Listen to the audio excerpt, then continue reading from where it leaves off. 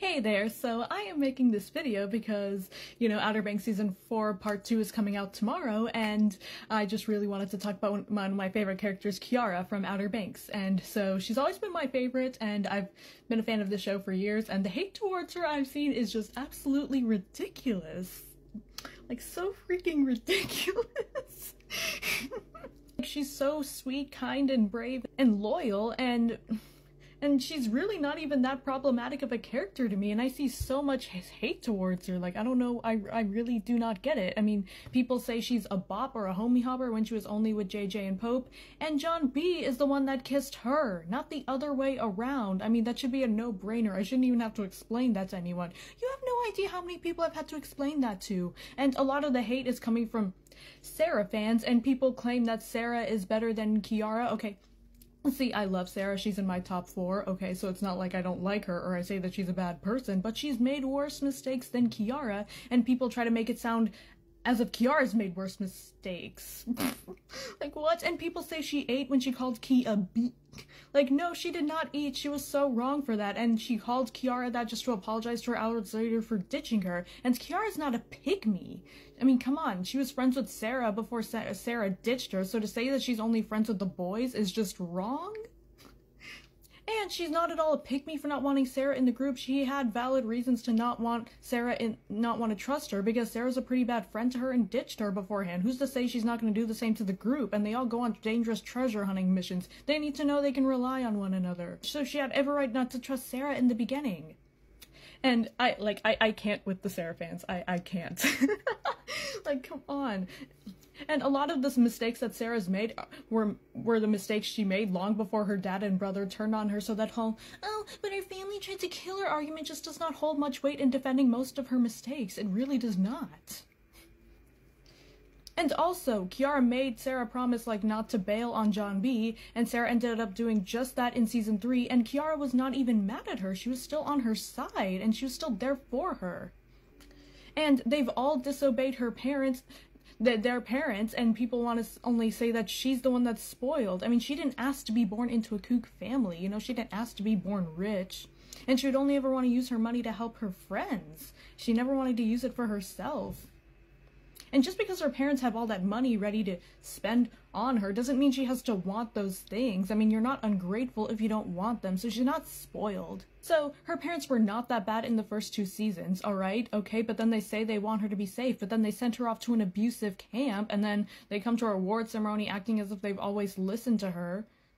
No, Yeah, see, they don't just care about her being safe, they just want to make her into this kook that they want her to be. That's really all it is. Her mom is honestly not that bad. I mean, come Season 4, her mom was pretty reasonable, but yeah, her dad is just an entirely different story. And the thing is, it's hardest for Pope and Kiara to be there for her friends because their parents are more on the nice protective side, but with JJ, John B, and Sarah, their families absolutely suck, and so it's just easiest for JJ, John B, and Sarah to choose the Pogues over everything because their families absolutely suck. With Pope and Kiara, it's harder, so it's harder for them to disobey their parents and still be there with their friends, but they still do that because that's the kind of friends they are. And I've seen people saying Kiara is useless or dumb. No, she's not at all, dumb or useless. I mean, come on, it was just that one time in Season 2 she yelled murderer at Ward, which was for the plot, and then she made up for that by saving the gun evidence from the sewer, and that is just one of her feats. In the first episode alone, at the end, she put herself in front of those guys shooting at them, and then she threw a net, which then stopped the boat, and then that completely saved them. And then there was when Topper and Rafe were beating up JJ and Pope at the movie theater, and so she even, flung herself on Topper and Rafe to try to get them to stop, which didn't work, and so she then used a match to lit up the TV screen on fire, and then that saved them. And then there was also her saving JJ from drowning, and she's an environmentalist, and I love someone that cares about the environment, so that's also one of the reasons why I love her so much. And she has the most nature knowledge, which helped them survive on the island at Pokelandia. I mean, I think one of the Pokes said that themselves. She's got the most nature knowledge out of anyone in the group. I guess maybe besides Cleo, but that's what they said in the episode, so that's what I'm going off of.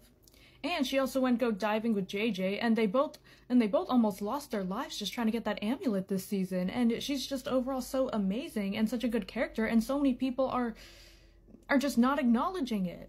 And there was also the time when she stole Rafe's boat, and so now they had a good boat to use thanks to her. She's done so much for them, and she's like so kind and forgiving. She also saved that guy that tried to turn them into ward at the beginning of season 3, and she still saved him while everyone else just left him behind.